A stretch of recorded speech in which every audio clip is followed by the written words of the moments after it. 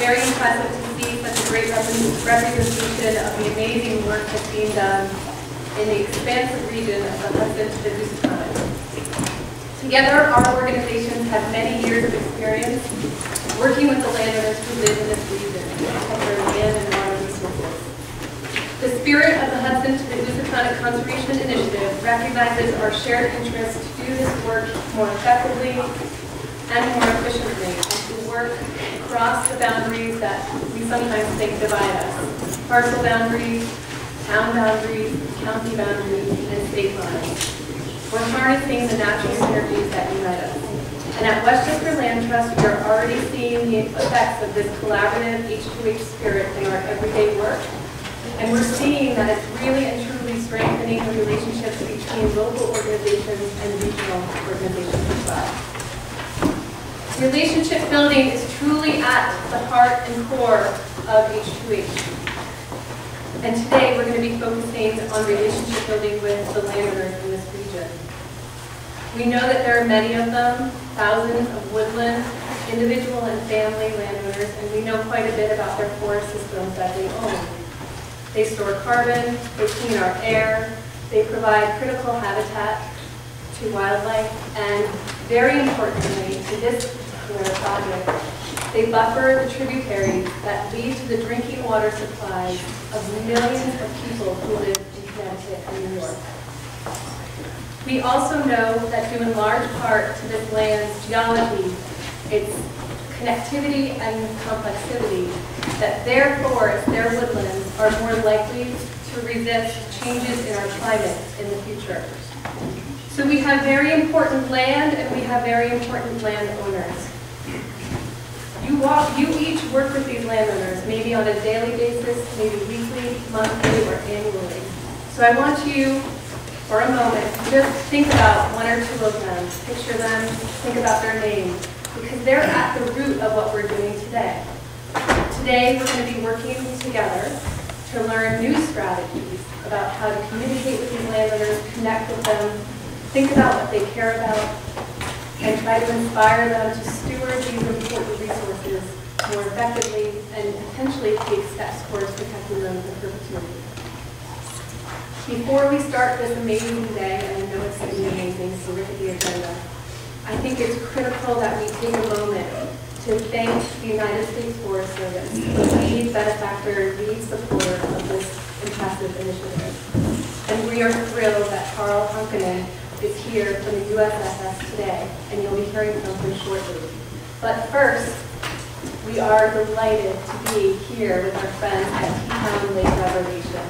It's this beautiful facility that was shared with us so generously today. And I hope that you will join me in welcoming Mr. Kevin Carter, Teatown's Executive Director.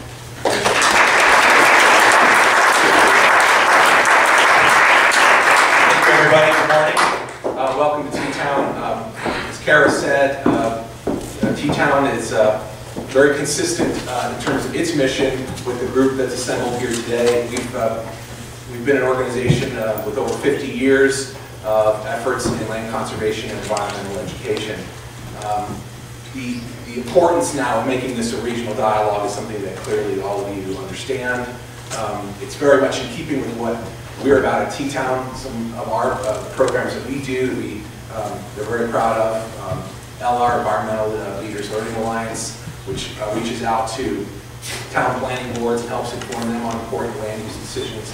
Our EMA program, the one with the girl's name, we like programs with those acronyms, which is our environmental monitoring work that a lot of you organizations that are in the room participate with us in that. This is another great example of regional partnership. I'm also happy to say that I'm one of the rare people in this area that actually lives near the Housatonic River. I'm a resident of Connecticut. So the very name of this coalition that's been formed here, it's nice for me because it relates to the place I live and work, and certainly tells a story about the connectivity through watershed, through the environment and the resiliency. I really like the fact that that word was mentioned by Kara. Resiliency is something in our environmental education programs, whether they're for young children, for adults, for individuals on planning boards. It's something that is a really important concept that we're trying to convey. It's not just biodiversity on our preserve for the sake of biodiversity in some novel way. It's a biodiverse landscape ecology is a resilient one. And people are becoming more and more aware of the importance of that as they see these weather events and they witness climate change firsthand in their own lives. So we're thrilled to have you here. Welcome to Teatown. I know there was a couple questions about the preserve itself. We manage close to 1,000 acres. Some of the properties we manage the trails on some county lands as well. It's been a process over, again, 5 decades. An initial gift from one family, preserve lands for public use of 170 acres. Now we're almost 1,000 acres. So that dual mission of conservation of land, but also environmental education is what Teatown is all about. And during the course of your day today, since you'll be with us all day, I hope you have the opportunity to go over and visit our nature center, our nature store, perhaps during a break or when your work is commenced. So I don't want to take too much more time. I'd like to just say we're thrilled to have you here. Welcome to Teatown, and it's also my great pleasure to introduce the next speaker. He also has a history at Teatown, the Executive Director of Mianus River Gorge, Mr. Christie. Ron.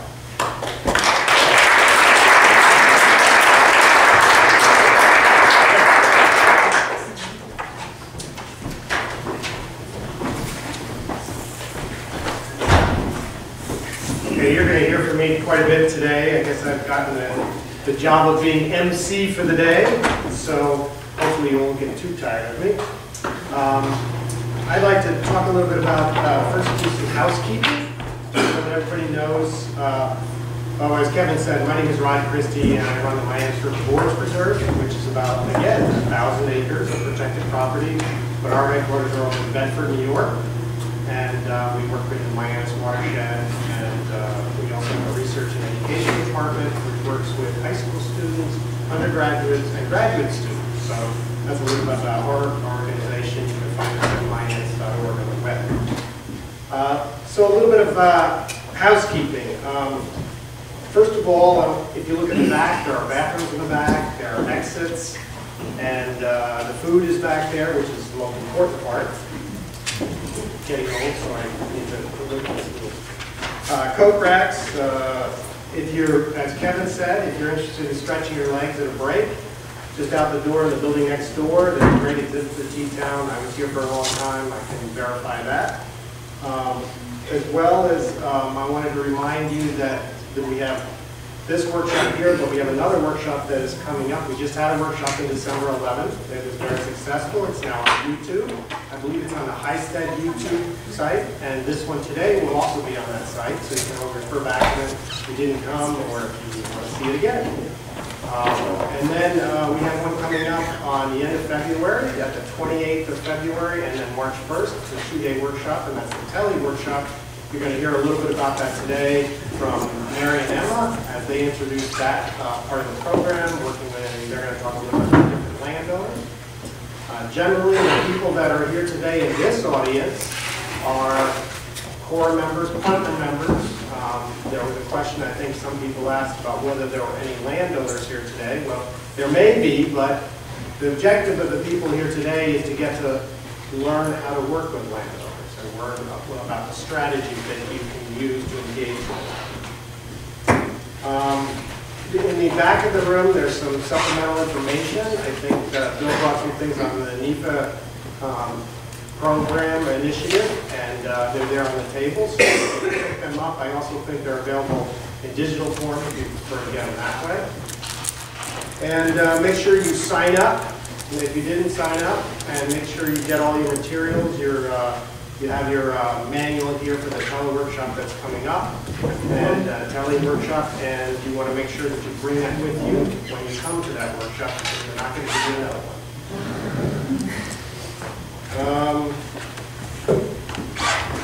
And I think I've covered all of the background there, and some things that we have to go into. So I wanted to talk a little bit about exactly what H2H is. Kara gave us a little introduction, but I wanted to first look and say what are some of the things that we expect to get from the workshop today. We are working as partners And we are trying to, first, we want to hear again from Mary and Emma about how those different landowners come in different types. And we want to know what those different types are, because what a landowner type is going to help us to engage with that person, figure out what they like and what they don't like, and how we might bring them to the table to talk about stewardship or conservation of their property. We're also going to remember that the two principal objectives of this program, the H2H program, are looking at resiliency, or in terms of resiliency to climate change. We just had the workshop on 1211, which was mainly oriented toward climate change and how we might get some ideas from that, or hopefully we got some ideas from that about how we might engage landowners about climate change. But we're also talking about watershed protection, drinking water supply protection, protecting tributaries, buffers, all kinds of things that were mentioned also by Kara, but those are the types of things that H2H is really concentrating on. Today, this is our focus today, which is on strategies. You're going to hear from a number of very, very expert speakers in different areas, whether it's a woodland forum, whether it's estate planning, whether it's about birds, and how birds might engage a landowner. Those are all the types of things we're going to talk about today. There may be some that we don't talk about today. The idea is for you to glean what you can from this workshop. At the end of the workshop today, we're going to have a kind of a Q&A wrap up. And the idea behind that is to you give us feedback and say, what do you need to know to go and work with these landowners? In other words, what have we told you already, and what else do you need? And that's really important for us, because we have one training coming up, and we have obviously meetings that we're going to be able to try to work with you. And this is the point in this next spring we hope to be able to go out there and actually work with landowners and get them to the table.